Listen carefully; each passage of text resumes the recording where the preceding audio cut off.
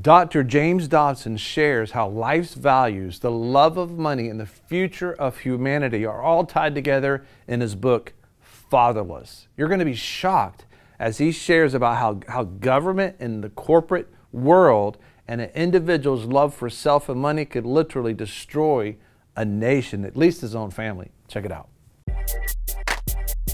Be sure to subscribe and press alert to get new notifications of new success secrets made available on VFN TV. Yes, schizoid, it does look like that, but there's one thing about it. Our God is totally in control. And I just want to encourage you and remind you that when you're seeing those things take place, Jesus says, look up.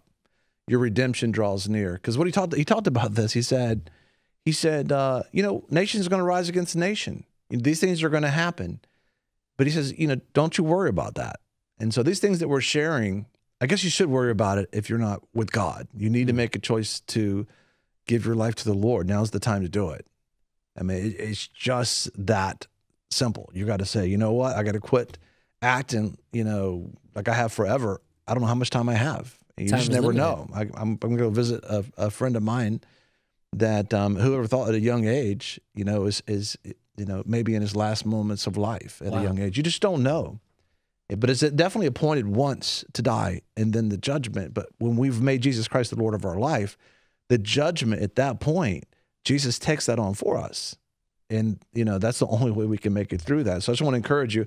But outside of that, you know, just moving as a disciple of Jesus Christ, learning to abide with him. We always talk about, and you can see it on your screen, iabide.org. We have a simple plan for you right now. You can go there at iabide.org and request a simple plan. It's free of charge. We'll just give it to you.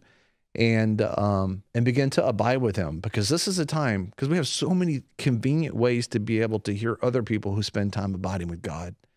But what if you couldn't get to those people? What if you couldn't turn on your radio or couldn't turn on your TV, or the people that you were listening to weren't abiding with God, or, you know, you couldn't listen on your phone? Do you know how to spend time with God? We have that for you at iabide.org. John, I don't know if you read the book by Dr. James Dobson. I haven't, no. Yeah, this book's called Fatherless, and it's a powerful book. And you think about, of all the things that you could call this particular generation, I think you can call it fatherless. For sure. There's something that you have in your life when you talk to those that have grown up without having a father in their life or having a functional father, you know, just because there's somebody there. I mean, you also had a lazy boy chair and you had a stool, but it doesn't necessarily mean it served a purpose. Yeah. You know what I'm saying? So you're living absent of that person in your life. And if we wanted to have healthy fathers, you first have to have healthy sons. And so everybody's doing the best they can do. But in that, it creates this dysfunction sometimes about how we see God. And so, you know, Dr. Dobson, the one that's focused on the family, you know, for years, his ministries really impacted so many people. And in this book, it's just a powerful read. You need to read it because it kind of explains today about what's taking place. You know, what's taking place is the loss of the value of life, that life has no value anymore. And it's also tied up with, you know, the love of money and power. And it carries you through this whole scene of seeing what's taking place from all the different dimensions of how this decision, because sometimes we're like one-sided in how we're looking at something and you can't really understand what's really going on. Unless, you know, you get from all these different perspectives, which God's perspective is the best. But he covers it, and it's just so amazing because you have a journalist in here. You have a son that is struggling with his health. You have another son that wants to go get a college degree. You got a mother who is aging. You have a politician who's working on funding for a particular project, but you also have some particular drug that they're giving people now at the end of life. Drugs. So it was amazing. When these things kind of come together, you start seeing why everything matters. Because if you looked at this whole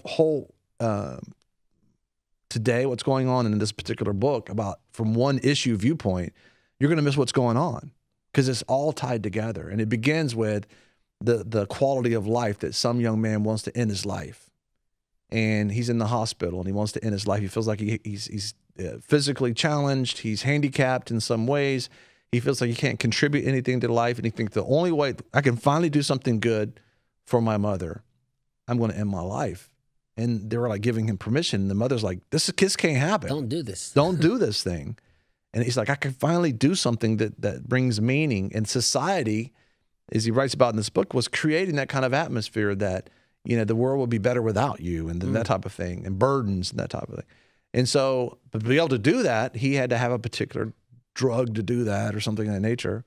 And that was tied to like the FDA approval and some congressman and some journalist that was doing some background things. And the mother, suing over, my son should not have the right to take his life. But all of a sudden it flashes to that a mother was aging, and as all fathers and mothers do, and they no longer had nursing homes. They no longer had assisted living facilities. Really? You just go into this little place that looks like that, and then you just sign away your life. And when you sign into this thing, you're really signing away saying, I agree to that. This is how I want my life to end. And they would give you this drug that was all tied into all that kind of stuff. And so you had this son.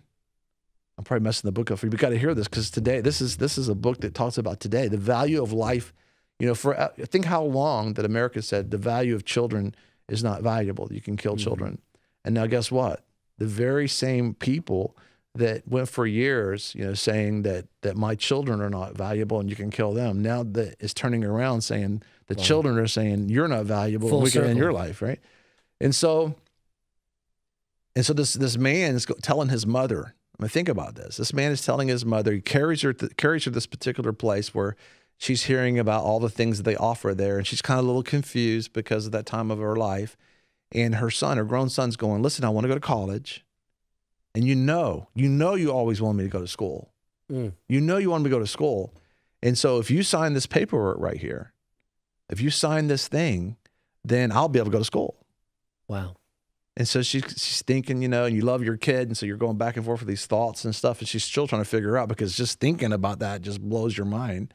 Because what the son was really saying, if you'll just go ahead and die already, I can take your money and I can have a successful life. Wow. And that's where we are today.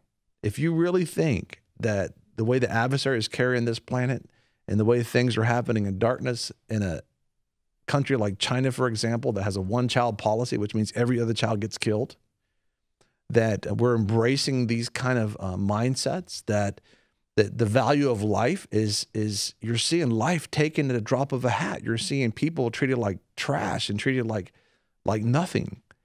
And that's going to be manifesting, and it is manifesting already. And then you have this healthcare, government healthcare coming in to begin to manage care, the Affordable Health Care Act and that type of thing. And I really believe that we should take care of our folks, but I don't necessarily think the government should be over it. Because look, China, the government's over it. And in China, they say, this is how many children you can have. If you have any more than that, you got to kill the child, or we're not going to cover it. And they just tell you how your life's going to be. Well, look at end of life issues. They've talked about death panels. They talked about, and people that, if you base your decisions off money instead of the value of life, life has no value.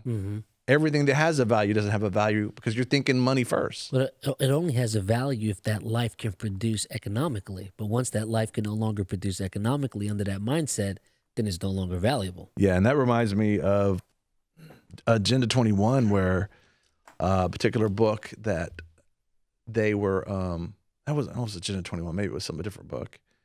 But that you generated, the concept was that we'll give you protein, but you got to actually generate so much electricity on this treadmill type thing. I believe that was Agenda 21. Yeah. And this is if you look at history, I mean, don't look at this little flash 230 years, even less than that, because there was people walking on the treadmill for America for a season of America, making, America economically prosperous on the back of people who America chose not to pay or give value to or give citizenship to until later on. So, but imagine that's you. And you had people walking on the treadmill of cotton, producing an energy that took the cotton market over in the world. It was happening all around the place, but America was involved in that. And you go further back and you have, around, Queen Elizabeth and all those times, people lived like peasants. You barely made it through. Yeah. You barely, eked through, life. It was so difficult. And, sad to say, when you think about, King's College, the president of King's College, Dinesh D'Souza. he talks about one of the goals is to take the world back to like 1416 or something like that, prior to, to the Sunni or Shiite view, whichever one is view of the world, and that, this modern technology. Be sure to subscribe and press alert to get new notifications of new success secrets made available on VFN TV. A lot of people want to abide with the Lord, but they just don't have a plan to do it. You can request that plan today at iabide.org.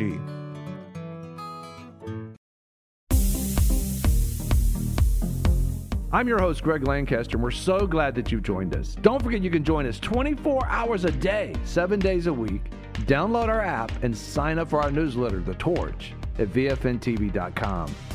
I've enjoyed our time together. God bless.